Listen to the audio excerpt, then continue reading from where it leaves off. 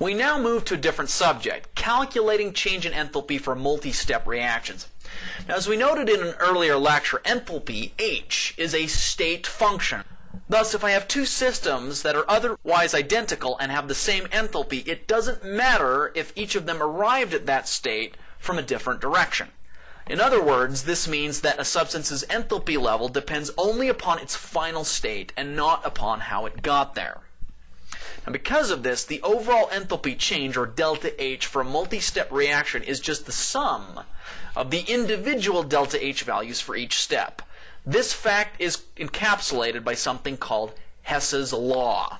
Now, I realize that these words might sound confusing, so please rest assured I'm going to show you how they apply to real-life examples.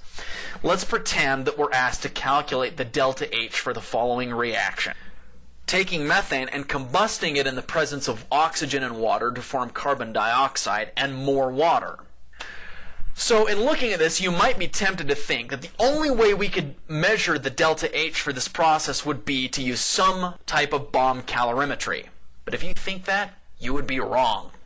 You see, if we're actually given the delta H values for individual reaction steps that, when we add together, end up giving us the final equation shown here, then we can just add together the individual delta H values for each of those individual steps and get the final delta H for the whole process.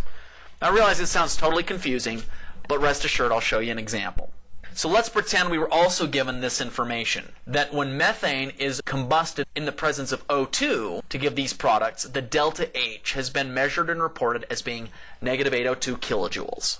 And separately, that when we convert 2 molecules of O2 gas to 2 molecules of O2 liquid, the delta H is negative 88 kilojoules. So you'll notice that if we take these two equations and add them together, we get an overall equation that looks like this. You'll also note that the H2O gas on the left side of the equation and the H2O gas on the right side of the equation can algebraically cancel each other out, thereby giving us as our final equation the original question we were asked about. Now, what in the world does that mean? What it means is that if we want to know the overall delta H for the entire original process we were asked, we can just add up the delta H values of each of these individual steps. Negative 802 plus negative 88. Thus, the overall delta H for this original equation shown here is negative 890 kilojoules. I want you to calculate the enthalpy change for the reaction shown here, knowing first that the individual delta H's for these two separate processes are the values shown here. Now, in order to do this, I have to point out one more thing. Delta H for any reaction going in one direction is equal in magnitude but opposite in sign of going in the reverse direction. In other words, if I take a reaction with the reactants on the left side and the products on the right side, and I have a delta H, I decide to just flip those around so that my products are now on the left side and my reactants are on the right side, then the delta H of the reverse process has the exact same number. I just swap the sign from negative to positive, or vice versa. Now, that'll become important in this particular example. Here's our target reaction given in our original problem, and here are the two individual stepwise reactions we were given. Now, you'll note, looking at this equation up here, that P4 plus 302 gives P406 with the following delta H. If we compare this first equation with the equation that's shown up at the top, you'll note that P406 appears on the left side of the reaction at the top that we're trying to get to, but on the right side of the reaction that we've been given. What I'm trying to do is manipulate these two stepwise reactions in some way so that when I add them together, they will add up to give me the final target reaction shown at the top. Now, because P406 is on the right side of the equation here, but on the left side of the equation in the final reaction I'm trying to get to, what I can do is just switch the products and the reactants and change the sign of the delta H. In other words, P406 being placed on the left side of the equation and P4 plus 302 being placed on the right side of the equation will have a delta H of positive 1640.1 kilojoules. The reason that I did that, once again, is because the P406 shown on the product side is not on the product side in my final destination. It's on the reactant side.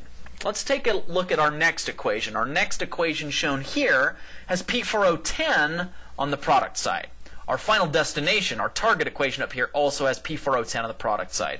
Thus, I can leave that as is. You'll note that if I add these two things together, they end up giving me this big, long, hairy equation here. I've got the P4O6 on the left side being added with the P4 on the left side and the 5O2 on the left side. That ends up giving me an overall huge left side shown here. And on the right side of my equation, I have P4 plus 3O2 plus P4O10 forming a big final right side shown here. You'll note that the P4 solid on the left side of the equation and on the right side of the equation cancel each other out. You'll also note that algebraically I've got 5O2 on the left side of the equation and 3O2 on the right side of the equation. I can subtract 3O2 from both sides of the equation, giving me an overall equation of P4O6 plus 2O2 going to P4O10. That is indeed the exact target equation I've been trying to get to. The delta H for this whole process is obtained by just adding up the individual delta H's for these stepwise reactions. Positive 1640.1 added to negative 2940.1 gives me negative 1300 kilojoules for the overall process. I'm going to finish by showing you this other one, which I'll let you read and do on your own. Now that'll wrap it up for now. Please listen to our next installment in which I think I will actually finish Chapter 5's discussion on thermochemistry.